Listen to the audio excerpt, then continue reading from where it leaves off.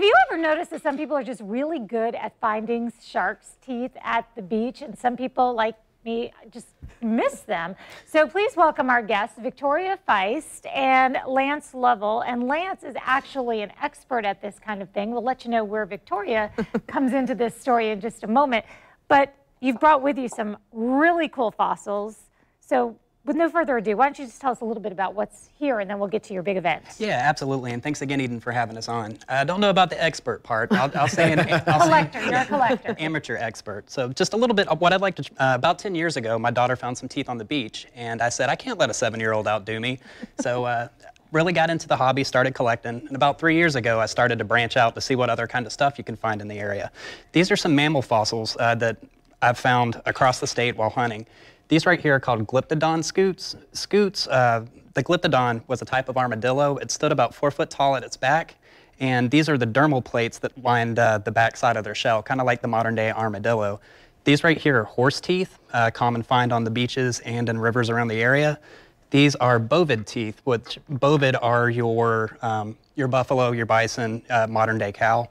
This right here is a jaguar tooth, thanks to David Chelly for the ID on that. He's quite an expert in the fossil community. So you network with other fossil collectors to identify things. Now, I want to get over to the shark's teeth, because Mark, what would your boys do if they stumbled across? So that's a megalodon tooth right there. That's insane. And my kids, they love sharks and dinosaurs. If you have any of those teeth, I'd like to see those too as well. Right. But that basically is a dinosaur, though, the megalodon.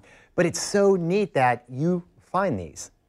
And sometimes you say you find them by networking with other collectors. I'm going to bring Victoria in now and tell you what her role is. So here's what it is. Your father was an avid collector of shark's teeth, and we're sorry for your loss. I know it's been less than a year. Yep.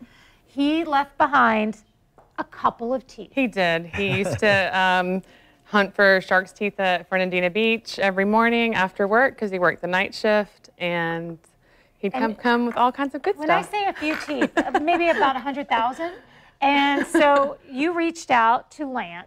I did. And Lance has, while he's doing this, he can tell us what his plans are for these teeth. Tell everybody, Lance, what you're going to be doing with 100,000 shark's teeth.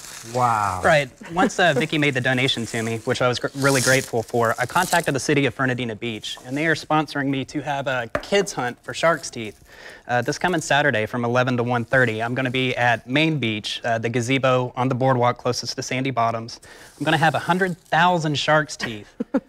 My collection, I'm going to have that there as well. And at about 1 o'clock, we're going to have a kids hunt.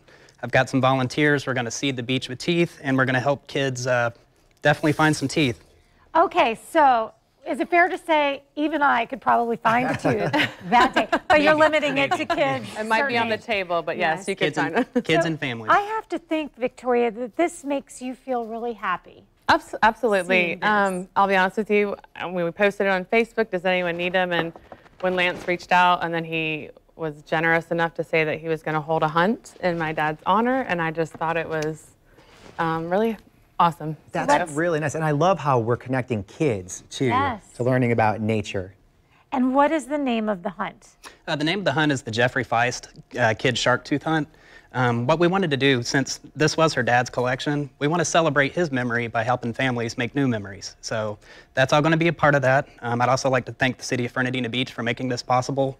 Of course, Vicki and all of my friends who volunteered from the groups Megalodon Maniacs, thanks to Yogle, and also Florida Fossil Hunters. So just show up at Main Beach in Fernandina at what time? 11 a.m. 11 a.m. Okay, there it is. Your marching orders right there in front of you. Thank you both so very much. And we're going to send it over to Rance.